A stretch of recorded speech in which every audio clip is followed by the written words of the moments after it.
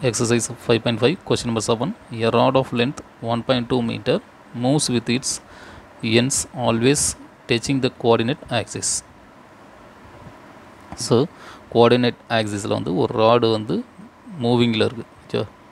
So அதோட லென்த்துன்னு பார்த்தீங்கன்னா 1.2 metre. So அது X axis Y axis. So இதில் வந்து ஒரு ராடு இப்படி இருக்குது. ஸோ இது ஏன்னு எடுத்துங்க, இது பின்னு எடுத்துங்க. ஸோ டோட்டல் லென்த் அப்படின்னு பார்த்தீங்கன்னா ஸோ இதிலேருந்து 1.2 metre. The locus of a point P on the rod which is 0.3 meter from the end in contact with the x-axis. So அதாவது இந்த x-axisல இருந்து x-axisலேருந்து Pங்கிற பாயிண்ட், அதாவது லோக்கஸ் ஆஃப் த Pங்கிற பாயிண்ட்டுங்கிறது 0.3 மீட்டர்கிட்ட இருக்குது. ஓகேவா? ஸோ இப்போ இங்கேருந்து இவ்வளோ டிஸ்டன்ஸில் வந்து P இருக்கிறத வச்சுப்போம். ஸோ இப்போ இது 0.3 மீட்டர். ஓகேவா? Is an ellipse. இது வந்து எலிப்ஸ்னு பார்க்கணும். Next find the eccentricity. So எசன்ட்ரிசிட்டிங்கிறது E. ஓகேவா? So ஈங்கிறது √1 - b²/a². ஸோ இது வந்து ஃபைண்ட் அவுட் பண்ணும். ஓகே. ஸோ இது வந்து 0.3 மீட்டர் அப்படின்னா ஸோ இதோட பாதி வந்து 1.2 - 0.3. ஸோ சப்ட்ராக்ட் பண்ணும்போது நம்மளுக்கு 0.9 மீட்டர் கிடச்சிரும். ஓகேவா? ஸோ டோட்டல் லென்த்தோட இதை சப்ட்ராக்ட் பண்ணுறோம். இந்த பார்ட்டை சப்ட்ராக்ட் பண்ணால் இது கிடச்சிரும். இப்போ 1.2 - 0.3. ஸோ நம்மளுக்கு 0.9 மீட்டர் கிடையாது. இதிலேருந்து இந்த டிஸ்டன்ஸ். ஓகே. நெக்ஸ்ட் இதிலேருந்து இப்படி கன்சிடர் பண்ணுறோம். ஒரு ரெக்டாங்கிள் ஷேப்பை வந்து கன்சிடர் பண்ணுறோம். ஸோ கன்சிடர் பண்ணும்போது இது சின்னு எடுத்துங்க, இது டின்னு எடுத்துங்க. ஓகே. இது y1னா இதுவும் y1, இது x1னா இது x1. ஓகே. ஆப்போசிட் சைடு வந்து ஈக்குவலாக இருக்கும். இந்த பிங்கிற பாயிண்ட் வந்து பார்த்தீங்கன்னா எக்ஸ் ஆக்சிஸுங்கிறது x1, ஒய் ஆக்சிஸில் y1. இது மூவிங் பாயிண்ட். ஓகே. நம்மளுக்கு ஏபியோட லென்த்து 1.2 மீட்டர்னு கொடுத்துட்டாங்க. ஸோ இது வந்து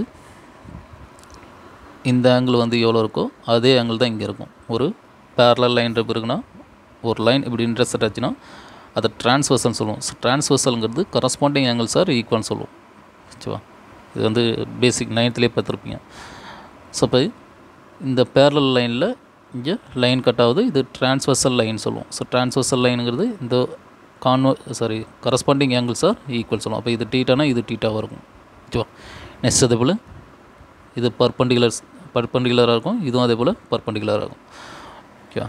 ஸோ இங்கே வந்து ரெண்டு ஆங்கிள் வந்து ஒரு ட்ரையாங்கிள், இது ஸ்மாலர் ட்ரையாங்கிள், இது லார்ஜர் ட்ரையாங்கிள் இருக்குங்க. ஸோ ரெண்டு ஆங்கிள் இருந்துச்சுன்னா ஏஏ சிமிலரின்னு சொல்லலாம். இது 10th பேசிக் படிச்சிருப்பீங்க. ஸோ ஏஏ சிமிலரின்னு சொல்லிடலாம். ஓகேவா? ஸோ அதிலேருந்து cos² θ ப்ளஸ் sin² θ = 1. ஸோ இது ட்ரிக்னாமெட்ரிக் ஐடென்டிட்டி. இதை யூஸ் பண்ணி எலிப்ஸ்ன்னு சொல்லி வரும். ஓகேவா? எலிப்ஸ்ன்னு சொன்ன பிறகு அதுக்கப்புறமா எசன்ட்ரிசிட்டி ஃபார்முலா, இந்த ஃபார்முலா யூஸ் பண்ணி சம்மை வந்து கம்ப்ளீட் பண்ணுறோம். ஓகேவா? ஸோ டயக்ராமில் வந்து இது ஏபிங்கிறது 1.2 மீட்டர். ஓகேவா?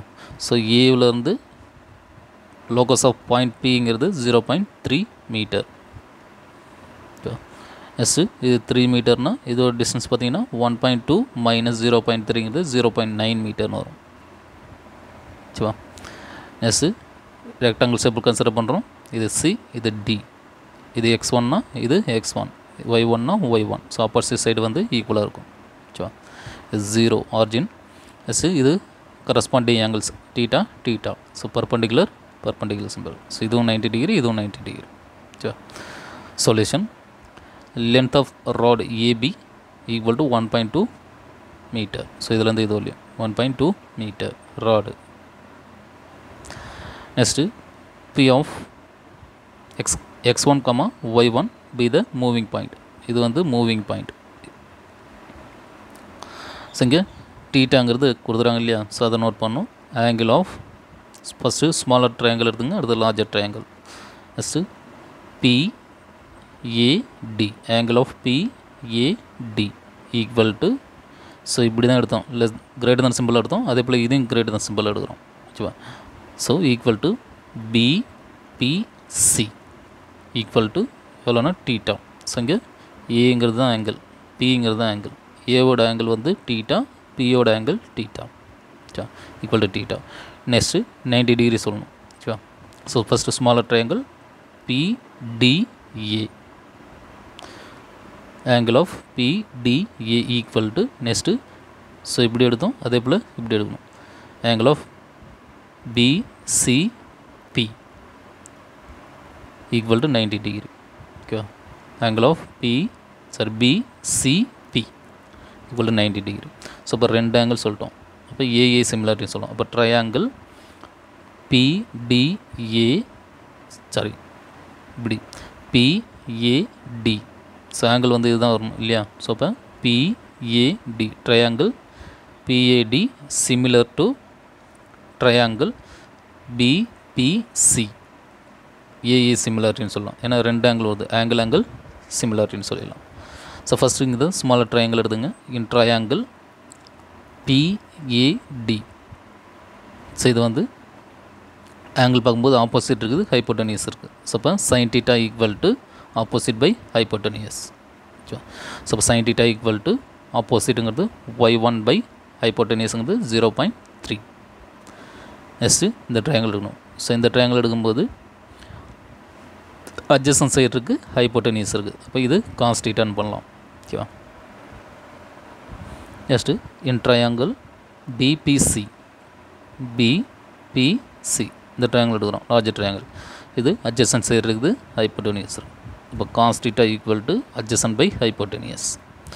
ஸோ இப்போ adjacent சைடுங்கிறது x1, ஹைப்போட்டனியஸ்ங்கிறது 0.9. So x1 by 0.9. So இதில் வந்து கண்டுபிடிச்சிடலாம் இது எலிப்ஸுங்கிறது. ஏன் அப்படின்னா எக்ஸோட பாயிண்ட், அதாவது x² by a² plus y² by b² equal to 1 சொல்லுவாங்க எலிப்ஸுக்கு. ஸோ இங்கே a² வேல்யூ வந்து லார்ஜராக இருக்கணும். ஸோ இப்போ இது ரெண்டு கன்சிடர் பண்ணுங்கள்.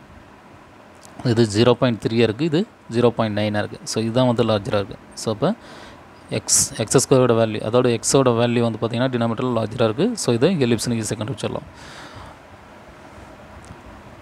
we know that trigonometric identity cos square theta plus sin square theta equal to 1. So இங்கே cos square thetaங்கிறது இதை ஸ்கொயர் பண்ணும். ஸோ இப்போ x1 ஸ்கொயர் டிவைடட் பை 0.81. இது 0.9 ஸ்கொயர் பண்ணும்போது 0.81 plus sin square theta. So இதை ஸ்கொயர் பண்ணும்போது y1 square divided by 0.3 whole square பண்ணும்போது 0.09 equal to 1. So locus of x1, y1 is x square by 0.81 plus y square by 0.09 equal to 1. So இந்த ellipse ஃபார்மோட compare பண்ணும்போது x square இருக்குது, a ஸ்கொயரோட value 0.81 அதுபோல் plus y square b ஸ்கொயரோட வேல்யூன்னு பார்த்தீங்கன்னா 0.09. So இதை compare பண்ணும்போது எலிப்ஸாக தெரியுது. ஓகேவா? Therefore it is ellipse. So இதுலேருந்து a ஸ்கொயருங்கிறது 0.81, b ஸ்கொயருங்கிறது 0.09. ஓகேவா? ஸோ எசன்ட்ரிசிட்டியோட ஃபார்முலான்னு பார்த்தீங்கன்னா e equal to root of 1 minus b square by a square. e equal to root of 1 minus b ஸ்கொயருங்கிறது 0.09 by a ஸ்கொயருங்கிறது 0.81.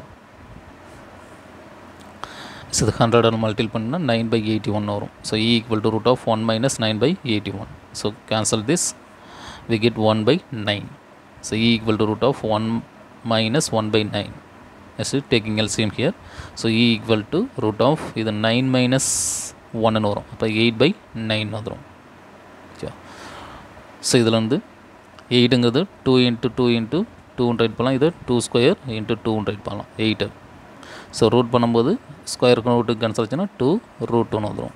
So தான் இங்கே right பண்ணிப்பாங்க. e equal to 2 root 2 divided by இது 3 ஸ்கொயர்னு வரும். So 3க்கு ரூட்டுக்கு cancel ஆச்சுன்னா 3 மட்டும் வரும். So e equal to eccentricity equal to 2 root 2/3.